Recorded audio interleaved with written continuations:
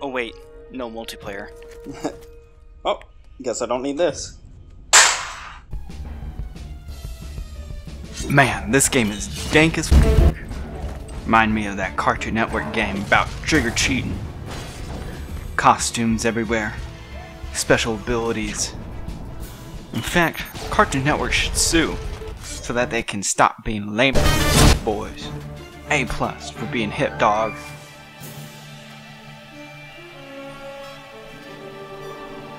Edit. I, like my hip young friends playing this game, would like you to know that the PBS Kids cartoon of this game is worth watching. Also, what you heard? The second game is bad. Nobody get it right in the sequels.